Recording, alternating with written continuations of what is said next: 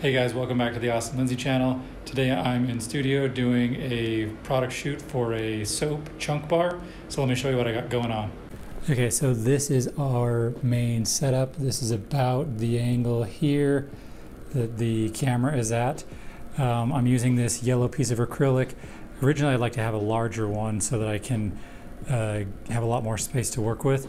But I have this one, and then I have the bars leaning back. They're just on a couple of little wooden blocks with butyl stuck to it. So I have this light here shining on the back wall. What that will do, once you get to the right camera angle, you can see that it creates this nice little gradient behind the products. And then I have standard reflector, the 5-in-1 reflectors, which I'm using as diffusers. And then I have a light above that, and that is kind of creating an overall top light, just kind of lighting, making the yellow a little bit more bright. And then over here on the side, I have this light here shining against the wall. I have it really close to the wall so you can see a small spot right here, very small gradient. So what that's doing is it's kind of feathering light onto this side since the package is kind of angling this side, and it's lighting up the kind of the front of the package.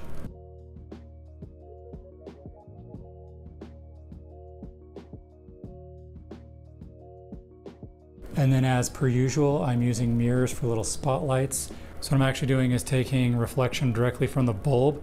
What you can see right here, you can see things just kind of shining, moving around. So I'm using these again to light up specific areas of the packaging that I want to highlight. I'm using a Nikon D610. I have a 105mm macro on this thing.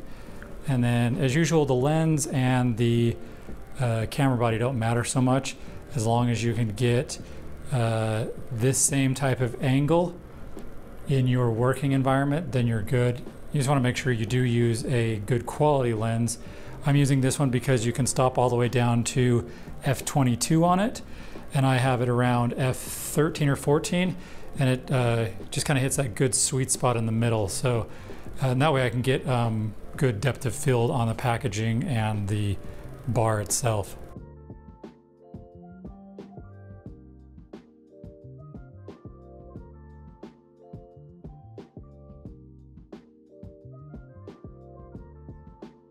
So here's the computer screen. This is kind of our main shot. And you can see right here where I'm using the mirror to light up just specific areas of the packaging. I'm probably not going to use these particular images because I don't like the super hard highlights, but I just play around with a little bit until I get the shot that I like. This is probably the one I'm going to go with. And then I'm going to probably do some dodging and burning, bring out kind of the label just a little bit more. All right guys, I'm just going to talk through a little bit of this retouching and kind of explain as I go. So right now I have it in Lightroom. What I've done really quick is done lens corrections, and I've made sure the exposure looks pretty good. We'll go over here to the original. So it's just a little bit dark, and I changed the angle just a little bit. So, and then I brightened it up a little bit. And then what I do is push Command E, and then I take it into Photoshop. And basically once it's here in Photoshop, I duplicate the layer. And then what I want to do is extend the background here all the way. And then what I need to do also is extend the left side of the image. We're going to do a couple crops of it, and one of them will be a really wide, thin crop, so I need to extend this out to the left. So I'm going to use my clone stamp tool here and just take a sample from this area and basically just paint in this area. I want to use a really soft brush so the edges blend really well. I'm only on 80%, let me go to 100% opacity. And I try to sample near areas where I'm going to need a clone to, so that way it looks more natural. You can see a slight gradient from the light over here, so I'm just going to sample these dark areas. Sometimes what I'll do is I'll take the sample area and then overlap it with the brush size. As you can see here, the plus is in the middle of that circle. That way it kind of blends it a little bit more. Just creates this really soft blending. All right, that looks pretty good. And I'm gonna hit the C key and then go into my cropping. I'm gonna clear this out and just make this the original ratio, and then I'm gonna pull this thing over quite a bit. That looks fine. And then what I'm gonna do is grab over here. Oops, I don't want the circle, I want the marquee in a square. I'm gonna try and not get, you can see the start of this gradient right here. I'm gonna try and not get that if I can. Push Command J, Command T to bring up, so Command J duplicates that layer, Command T brings up this transform box. I'm gonna hold down Shift just so the one side comes along, and that's looking pretty good. And I got these little areas up top here and on bottom, so I'm gonna hold Shift, pull those out just a little bit, hit Enter, and there you go. If you zoom in on some of these things, this one's not too bad because there's not a lot of texture. It's just acrylic. Sometimes when you zoom on this, you see a little bit of stretched pixels, and what you can do sometimes is add a little bit of noise. This one actually worked out really well for the stretching. So I'm actually going to merge this one down real quick. I know it's destructive, but I do have the original layer that I can work off of. So what I'm going to do is start on my spot healing. So I want to get rid of this little thing. There's not really a whole lot on here. The acrylic had quite a few scratches on it, but it doesn't show up as much as I thought it would, or even at all in Photoshop. So that's kind of nice. That looks pretty good all around the border for dust and things. The camera has quite a bit of dust on it, but luckily it's not showing up that much here. So now I'm going to do something different. So I'm going to duplicate this layer just in case I don't like it. What I'm going to do is I'm going to try and smooth out this little smushy area. I'm going to hit Command Shift X and bring me into liquefy. So I'm just going to pull this edge out. So what I'm doing here is basically pushing from the inside, because what that's going to do is bunch up these red pixels or these brownish pixels against each other.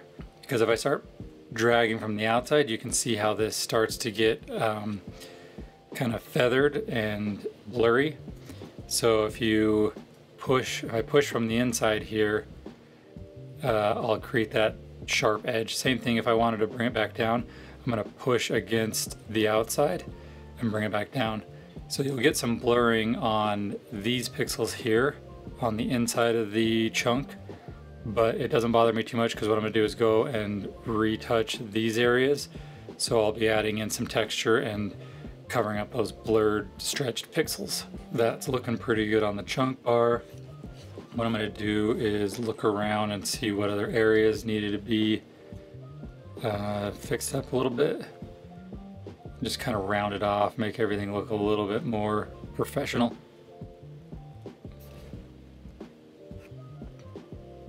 So then I'm going to take this whole corner and I'm going to smush it down a little bit. So that way you kind of have a little bit of a straighter edge and not so much of an angle.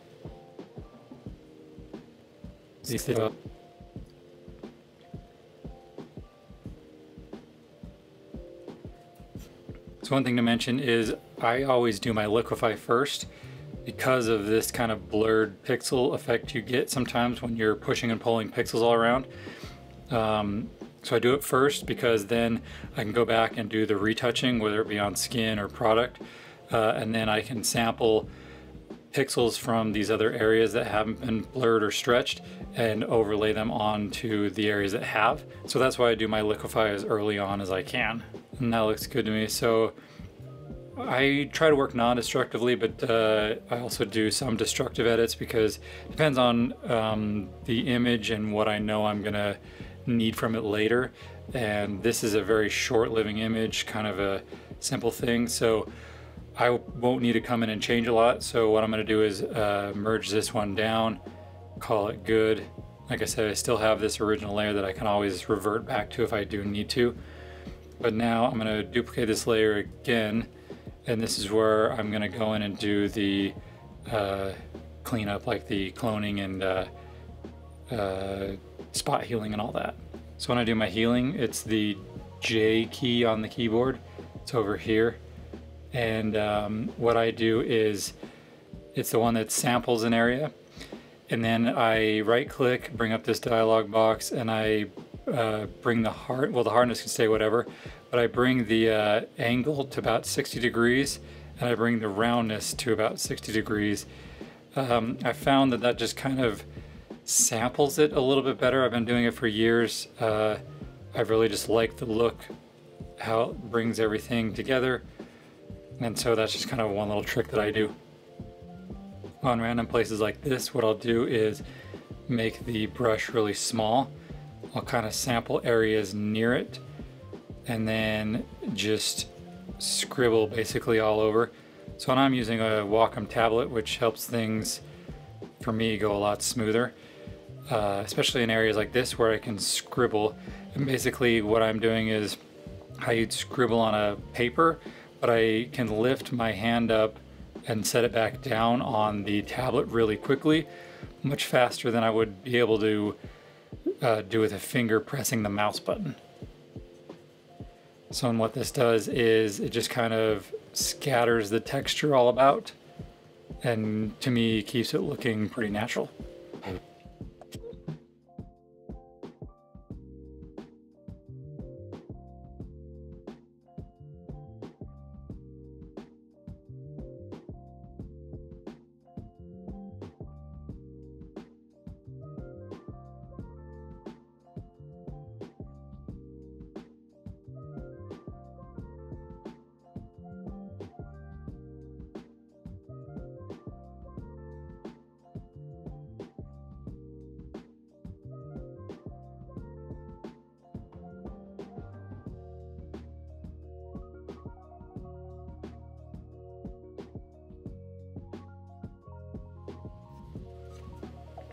Right, on some of these smaller spots, what I'll do is use the stamp tool that doesn't require you to select a source, and I feel like Photoshop can just quickly do a better job than, well, a quicker job than I would do if I had to take the time and find the perfect clone or source area and then line it all up. It just makes it go a lot faster if I can just let Photoshop do all the mathematics and all that stuff for me.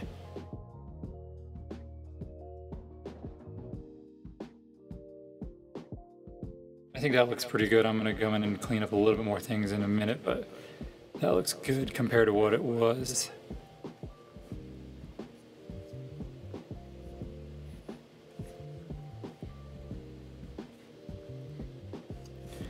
And to be honest, a lot of this tiny nitpicky detail is somewhat from me. I like to have it looking as good as possible. No one's going to be zooming in this close to the packaging. Like I say, it's not going on a billboard. It's not being posted at high resolution on websites or social media. So a lot of this stuff is just so I can say that I did as good a job as I can and made it look as good as I could.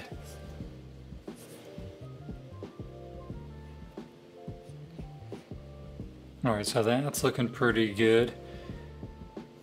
Now, let me get this little piece down here because it's going to bother me for no real reason. A good thing to know is if you do something on the product and you have a reflection in the shot, you want to make sure you mimic that same retouching on the reflection.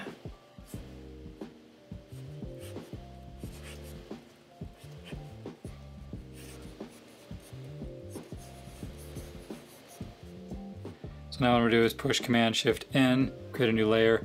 This is going to be some kind of dodging and burning in the sense.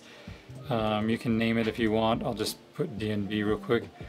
Go into Soft Light, hit OK, select your brush, and then set it to black and white.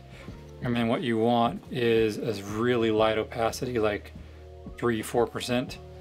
And for me, if I hit 0.3 on the number pad really quickly, it'll go to 3. If I just push the 1 button, it'll go to 10, 5 button, go to 50, all along those ways. So then what I'm going to do is make any light parts that look lighter than the main area. I'm going to paint those in with black at a very low opacity.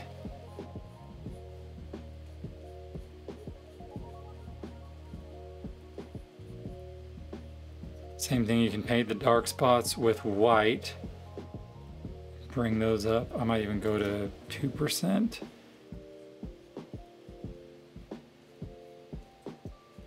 And then just keep switching back and forth. X will switch you back and forth between colors. And then you keep painting black on the lighter areas, white on the darker areas. And then you'll try and just blend everything to be kind of one color tone.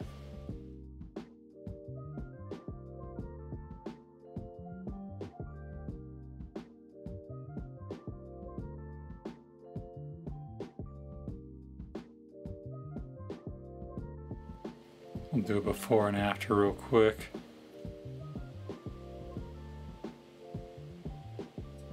We'll go up here and do a before and after. You can see it just kind of blends everything a little bit better. There's one spot up here. I wanted to kind of blend a little bit. Make it look like there wasn't such a hard edge. And you can see the before and after on this one. Takes that edge away just a little bit. And I think for the way that this image will be used, I think that's looking pretty good. Hopefully that was interesting, entertaining. If you guys do have any questions, leave them in the comments field. I'll do my best to answer them. Thanks everyone for watching.